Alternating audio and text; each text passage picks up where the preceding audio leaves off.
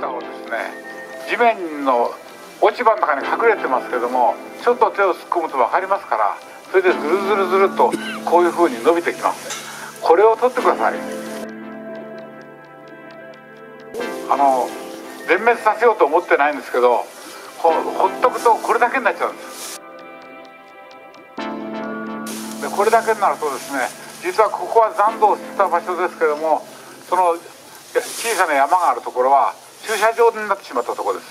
でその駐車場に植えた砂利をかき集めて作った山なんです。でこれ何も生えないだろうと思ったんですが、やっぱり時間がかかって時間がかかりますけど、少しずつ草が生えるようになって、そうすると少しずつ柔らかくなってですね、今1本はどんぐりから出たという白樫の苗を持ってきたおばあちゃんがいて、砂利の中に植えた白樫ですからどうなることかと思ったんですが、本当にわずかずつ伸びて、今そこの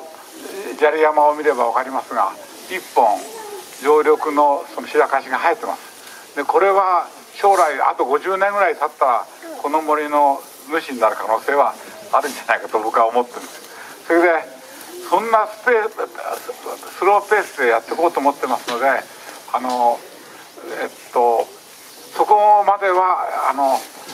この一番繁茂してるのはこれです。この木塚を取っていただく、それから笹を切っていただく。川がこう自然の河川がここに残ってますから、えぐれて動くんです。それで向こうに向かってえぐってます。八郎山の裾野をえぐってるんですが、そのために石を積んでですね、水流が当たらないようにいろいろ工夫してますが、こっち側には泥が溜まってですね、皆さんが立ってるところも水浸しになります。出水するとこんなとこまで水が来ます。後にものすごくゴミが残ったりするんですが、いつの間にかボランティアの方がみんな片付けてくれるっていう、そういうことを毎年繰り返してますが、そこはそこでまた全然別なものが生えてきてる場所です。それで今年はですね、後で所沢市長さんが挨拶してくれると思いますが、647坪だっけ、新しい土地を所沢市が購入してくれました。でそれを今ガラスの破片がいっぱい起こってたりですね、駐車場で砂利が入ってその上を散々車が踏んだんでカチカチになってます。でそれをどうするかっていうことがいろいろ協議したんですが、一番簡単なのはそのユンボを入れてですね、10センチぐらい削っちゃうかっていう風な方針があったんですけども、結局削ったものはどこに持っていくかっていうとですね、これは産廃業者に渡すことになるわけで、結局どっかに穴を掘ってその土を売って、でそこの中に埋めちゃうだけなんです。よく汚染土を入れ替えるなんていうのを魚河岸のことで築地のことで出てきますけども、結局どっかからきれいな土を取って、そこの穴に、巨大な穴にですね、そのコンクリートの破片やらその汚染土を入れてるだけなんですよね。ですからこの淵の森は始めた当座からここから簡単にゴミ出すのをやめようと、植物が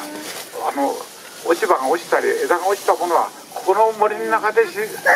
するようにしようという方針だったんです。それで今私たちが立ってるこの丸太もですね、これゴミ焼却場に持ってってね、燃してくれって言ったら燃してくれますが、ここに置いといてベンチにしとこうって、今やベンチよりもキノコの寝床のようになってますけど、でもこれもですね、そういう考えの表れです。ですからできるだけこの中で循環させていこうって、狭い範囲ですけども、そういうことであんまりきれいにしちゃうと人間にはお庭のように見えるかもしれませんが、他の生き物にとっては非常に不便な土地になりますから、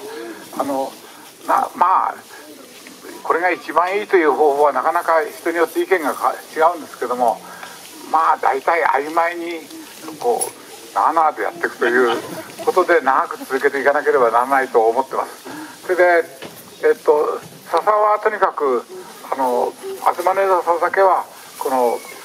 境界線のその柵のとこ以外は切って、なるべく根元から切ってください。これとんがらすとですね、何が起こるかわからない。入らないでくださいって言って入りますから、子供が転んだ時にこれが刺さるっていうことは十分起こりますから、なるべく平らに切ってほしい。それでそれを集めてですね、大体積んでありますから、前こう枯れ木を積み上げたところにその上に積み上げといてください。そのうちに消えちゃいます。ほとんど消えちゃいますから大丈夫です。土になるわけです。そういうわけでいろいろごちゃごちゃ言ったからいっぺんには分かんないと思いますが、まあなんとなくやってるうちになんとかなるもんで、毎年ああきれいになったきれいになったって喜べばいいんでありまして、幸い今日は寒いですから、寒いんで植物がまだ動いてないんで、この日に北草刈り皆さん来ていただいてとても嬉しいと思います。それじゃあもう一回マイクを戻します。